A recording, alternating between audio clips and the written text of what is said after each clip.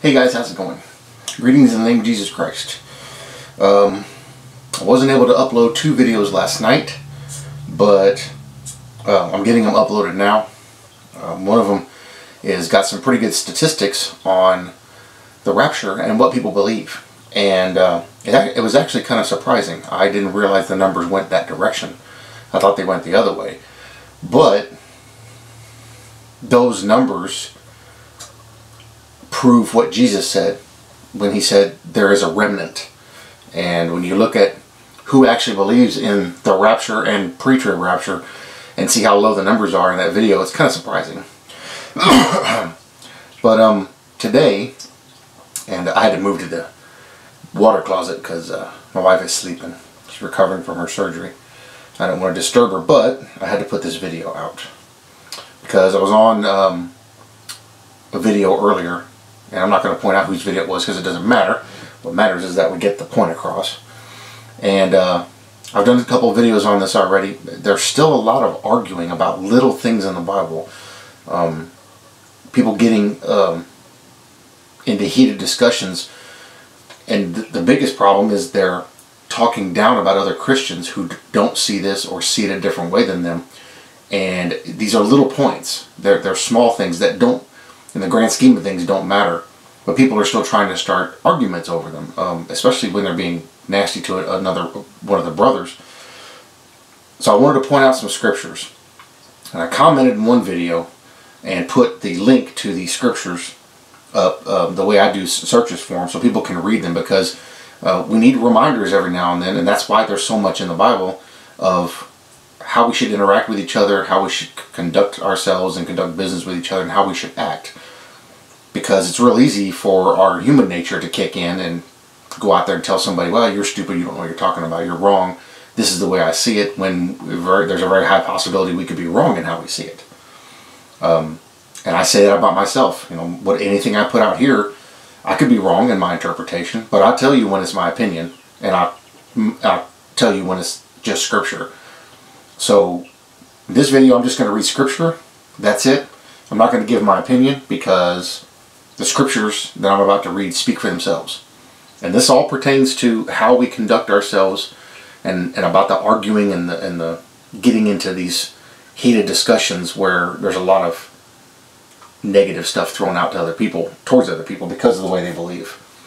So we're going to start in James 4:17. If anyone then knows the good they ought to do and doesn't do it, it is sin for them. Now, as I read these, just see if they speak to you. And by all means, if you have a piece of paper and a pencil, write them down. You can go look at them yourself. Or you can Google Bible verses about arguing, and it'll bring up the same ones. 1 John 3:18. Dear children, let us not love with words or speech, but with actions and in truth. Psalm 7:11. God is a righteous judge, a God who displays his wrath every day. Psalm 4:4. Tremble and do not sin. When you are on your beds, search your hearts and be silent. Proverbs 15:18. A hot-tempered person stirs up conflict, but the one who is patient calms a quarrel. Proverbs 16:32. Better a patient person than a warrior, one with self-control than one who takes a city. Proverbs 20:3. It is to one's honor to avoid strife, but every fool is quick to quarrel. Proverbs 29:22. An angry person stirs up conflict, and a hot-tempered person commits many sins. Ecclesiastes 7:9. Do not be quickly provoked in your spirit, for anger resides in the lap of fools. 2 Timothy 2:23-24. Don't have anything to do with foolish and stupid arguments, because you know they produce quarrels. And the Lord's servant must not be quarrelsome, but must be kind to everyone, able to teach, not resentful. Colossians 3:21. Fathers, do not embitter your children, for they will become discouraged. Matthew 5:22. But I tell you that anyone who is angry with a brother or sister will be subject to judgment. Again, anyone who says to a brother or sister, Raka, is answerable to the court, and anyone who says, you fool, will be in danger of the fire of hell. I'm going to read that one more time. Matthew 5:22. But I tell you that anyone who is angry with a brother or sister will be subject to judgment. Again, anyone who says to a brother or sister, Raka, you can go look that up, it's R-A-C-A, go look up what that means, is answerable to the court. And anyone who says, you fool, will be in danger of the fire of hell. Proverbs 30:33. For as churning cream produces butter, and as twisting the nose produces blood, so stirring up anger produces strife. Proverbs 21:19. Better to live in a desert than with a quarrelsome and nagging wife. You see the recurring theme here? Stay away from arguments. Stay away from discussions that are leading nowhere or leading to negativity. Colossians 3:7-9. You used to walk in these ways in the life you once lived. But now you must also rid yourselves of all such things as these: anger, rage, malice, slander, and filthy language from your lips. Do not lie to each other, since you have taken off your old self with its practices. Philippians 2:14-16.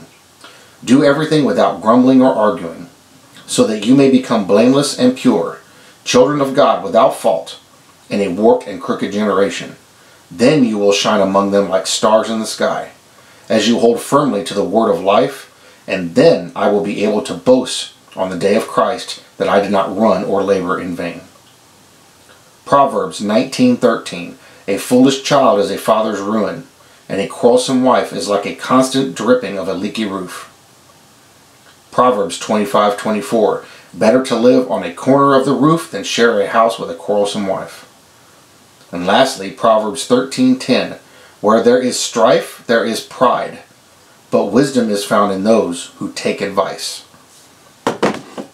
So you can see the theme in those scriptures, and there's lots more other than those. That's just the ones I found in that specific search, but there's plenty of others you can dig up.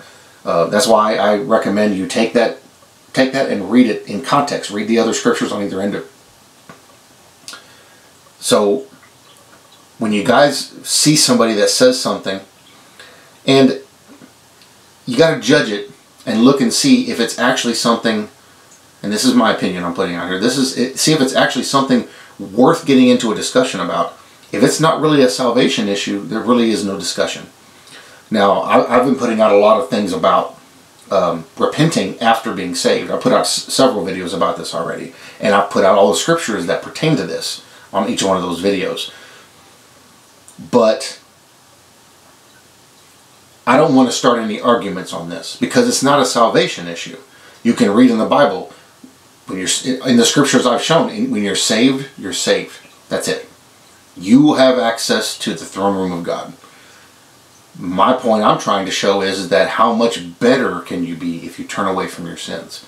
Now, I see a lot of people that will say, well, I've changed my mind on sin. Okay, well, what does that mean, that you changed your mind on sin? Have you changed your mind that, well, now that I'm in God, I can sin and it's okay and He forgives me for it? Or have you changed your mind of, you know what, I see what this sin is and I need to turn away from it because this doesn't make God happy? You can tell yourself whatever you want. You can put out, read whatever you want into the scripture. But the scriptures are very basic and clear. Don't look for the hidden meaning. Look for the meaning right up on top. And that is, when you become saved, it is your duty as a Christian to turn away from sin, walk after the Lord, and do good works that honor Him. It's in the scripture. Go Google it. You'll see for yourself. I never tell you guys anything that isn't from the Bible. But if you're telling yourself, okay, well, I'm good now, I'm saved, I don't have to worry about doing anything else. Well, true, to a point, but you're saved for good works. You're saved to do good works to other people. Not that those works are going to save you, but being saved is just one level. The good works, teaching, preaching, spreading the gospel, all these things add to you. Now, if you're happy being on the bottom of the ladder, great. Be happy being bottom of the ladder. But don't be surprised when you stand before him when he gives you dirty looks and tells you, hey, I brought you into this for this, and I led you over to this, and you didn't do any of it. This is what I had expected of you, and you turned away from all of it. While you can come here, I don't know, I'm not Jesus, I can't tell you what it is. All I can tell you is what the Word says. And the Word says, if you continue to sin after you're saved, you're in danger of this. There's a list of stuff. But don't believe me. Read the Scriptures. Get into them. Find out for yourself. I just gave you a bunch of Scriptures. Go back in the video and write them down when I put them out, and go read them for yourself. Because it is important that as you grow as a Christian, you don't stay a babe being fed milk. And that is, I'm saved, I'm good. Well, in the beginning, that's great.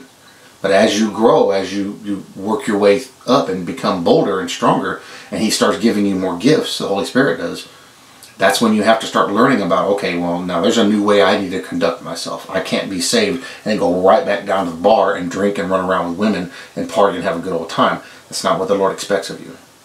He expects you to start getting rid of those things in your life and start calming down and getting yourself to a point where he can teach you, prepare you, and get you ready to go out into the world and teach his word. Ultimately, that's the goal. We all basically become apostles.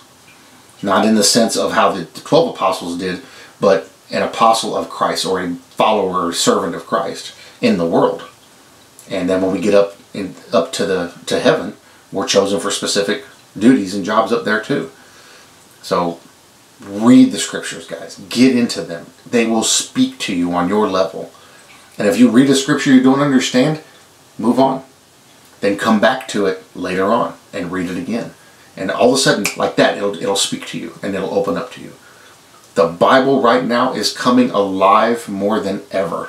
I was digging in the Scriptures today, and some new thing I'm trying out is I take today's date and I go through each book of the Bible and look for that Scripture. Like today is 3:14:19.